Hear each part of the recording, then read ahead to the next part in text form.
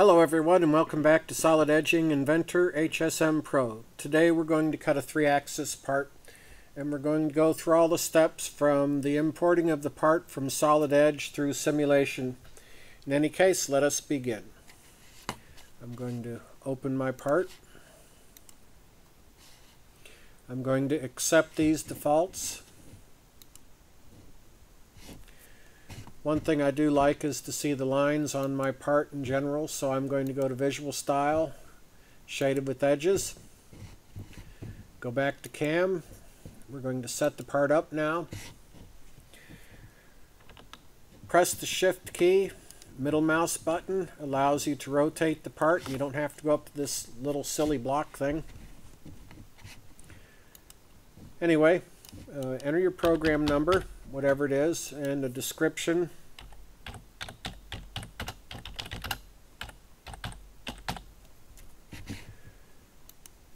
I'm going to have this cut to a net shape for the stock size, so it's going to be relative size box, no additional stock. And for the orientation of the block, you can see that this is already lined up, so I don't have to go through here and pick the Z-axis plane and the rest of that stuff. That's already assigned. Stock point is highlighted.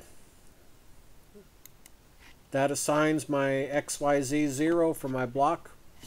Now let us begin cutting the part. I'll accept this.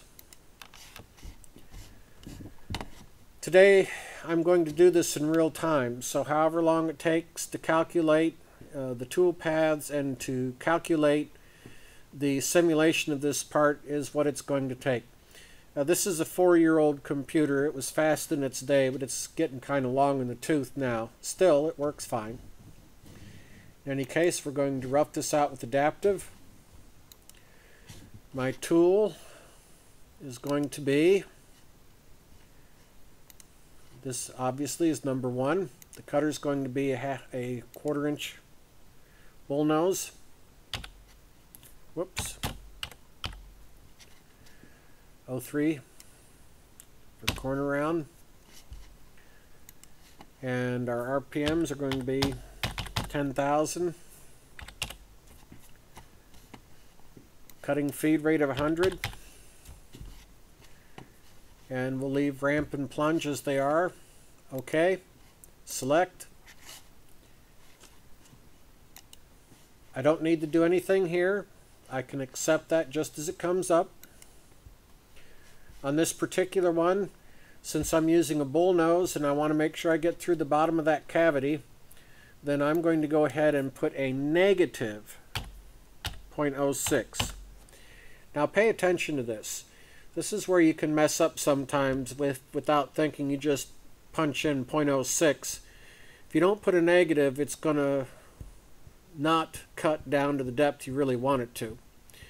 And if you see that you have cut short of the bottom of the cavity or the block, this is probably where you've made the mistake.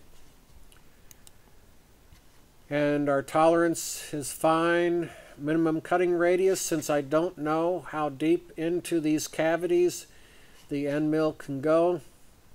With that much of a cutting radius, I'll assign 100th, which is smaller. We're going to cut it twice the diameter of the end mill. We're going to leave stock because I want something to finish up later. And all of this is fine. We'll accept it.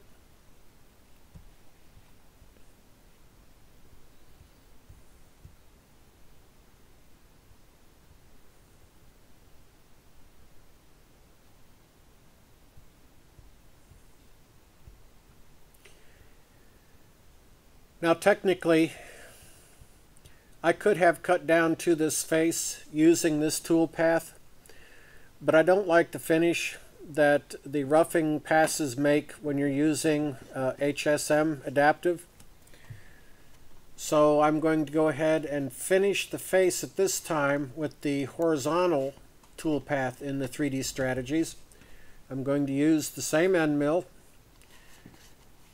The same feeds and speeds I can use for this also. Since I'm not cutting much material, it'll leave a good finish. I don't need to worry about anything here. Now on this particular one, there's some logic to how this is laid out. What are we doing? We're cutting to a surface. Okay, we're cutting to a surface. Why don't we just select that particular surface?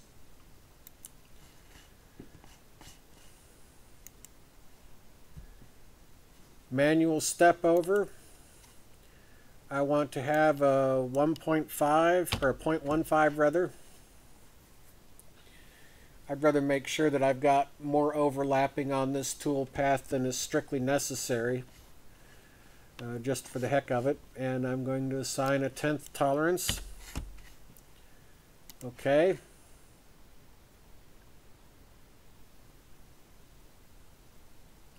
Now we have this tool path. This finishes all the horizontal down to the final depth. Next will be, hidden under 3D milling, a scallop toolpath. Now I want you to pay particular attention on the toolpath that's generated with this. This is a true step over. And I could swear this is a new feature because I don't remember it being quite like this in HSM before, and maybe I've just run across it and didn't realize it. But it doesn't matter the slope or the contour of the faces that I'm cutting.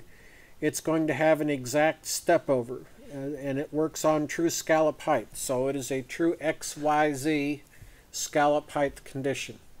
In any case, we've selected that. We can use the same tool, or we can switch over to a 1/4 inch ball nose, which I would recommend since it's simply going to have a larger radius, and we can go ahead and cut a smoother finish with it. So we're going to generate our new tool. And tool number 2, you'll see it automatically popped up as a 1/4 inch ball mill. I don't know whether there's logic built into the program where it recognizes what kind of tool typically would be used next or not, but this seems to happen more often than just serendipity would indicate, so I suspect there is. And here's our cutter. One thing I didn't do on the other 1/4 inch end mill was the flute length and whatnot.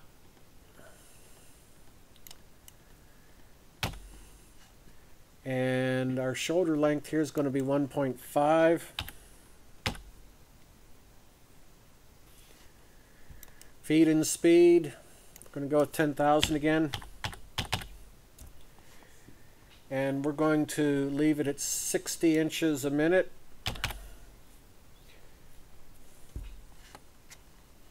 And it has 4 flutes. Okay, and select. Now, what do we want to cut?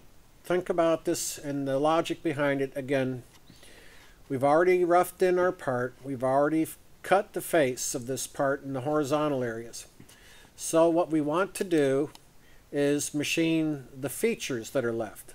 So we're going to pick selection. Once again, tooltips are everywhere. You mouse over it. For the most part, they're accurate. And we're going to have selection. So I'm going to select that, that, that, that, and that.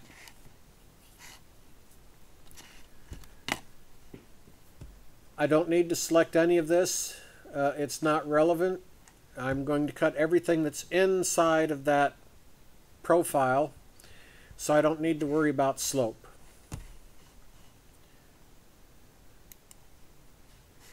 Model bottom, since we're using a ball end mill, I want to have minus 0.13 to make sure I get past the radius of that ball mill.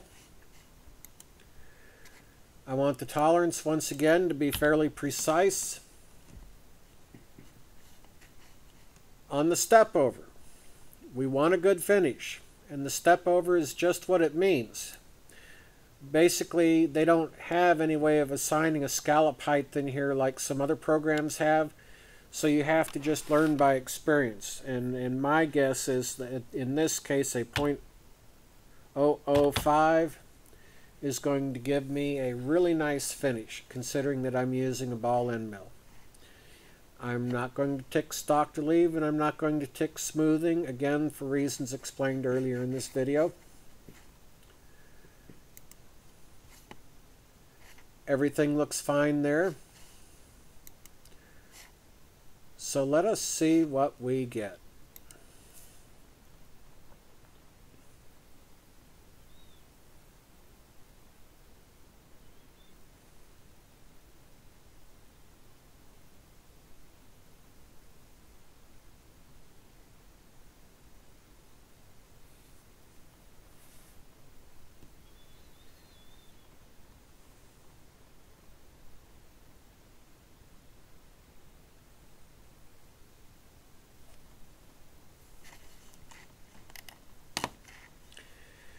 Now earlier I was talking about the nature of the true step over in X, Y, and Z. And you can see in here in the toolpath that it creates a condition where, irregardless of the slope, it is going to give you a consistent and uniform scallop height across the whole part. And you'll find this is true no matter where you go.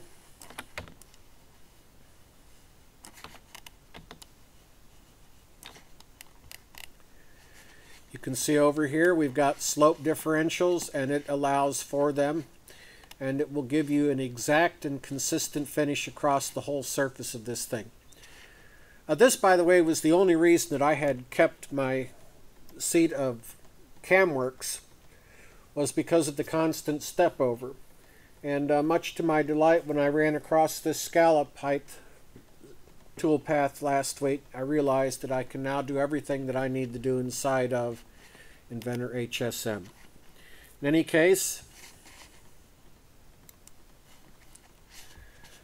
let's go ahead and run simulation on this whole part.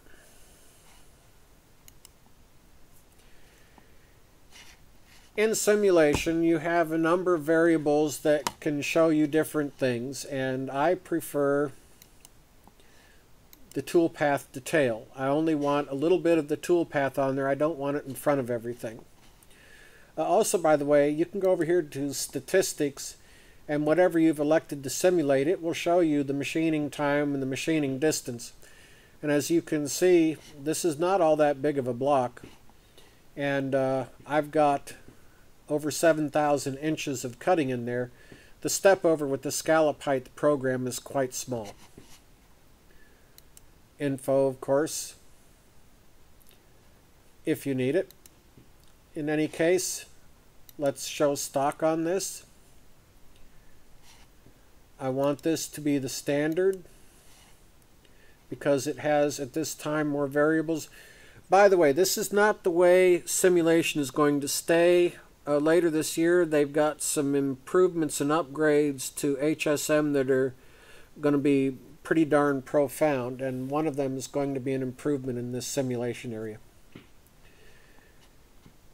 I want to show part comparison, so when I'm done I can see what kind of discrepancies I've got to deal with. And just because I like the cute metallic appearance, I'm going to use material. Once again, this is an older computer. Simulation on this is not all that fast.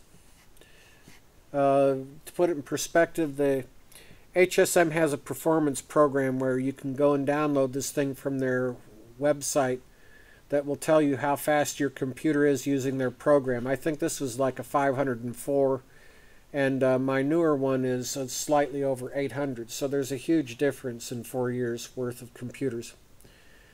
I'm going to speed it up as fast as it can go, and we're going to let it rip.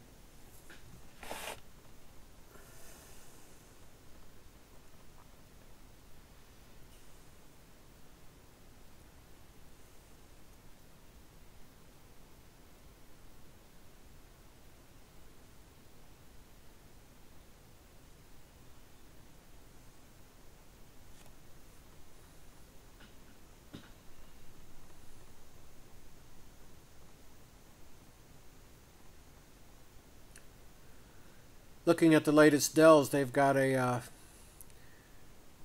5810 workstation, and they're up to a DDR3. I think it's a 2100 and something megahertz actual RAM speed, and the processors are faster. I have no idea what a good new current model box would do with this particular program, but I suspect it would be pretty jaw-dropping. In any case, as you can see, it doesn't require a super duper computer to work in HSM, because this one is most certainly not.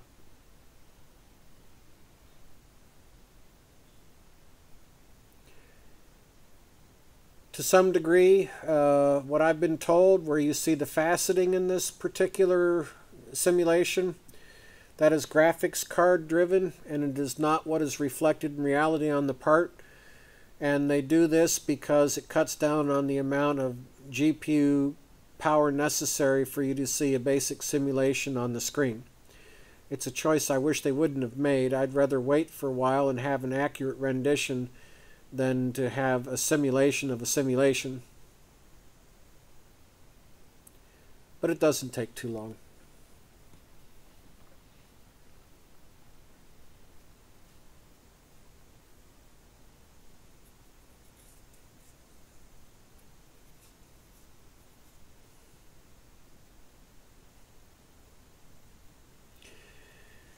Now, if you'll notice, as the cut's progressing in that cavity, you can see the tool path reflecting the actual slope and angle and true distance to travel, so that it maintains a uniform scallop height across this part.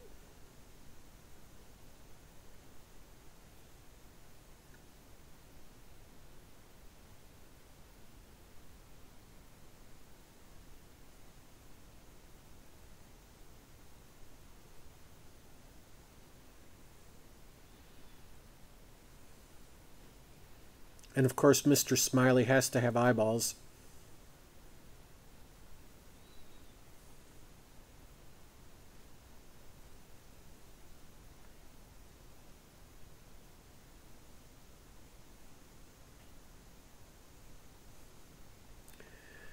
And there you have it. There you have a part, and this is the show part comparison, which is giving you an idea of what kind of material tolerance we have. So, a three-dimensional part from beginning to end in Inventor Pro HSM. Thank you for joining me today, and I hope you found this informative. Have a good day.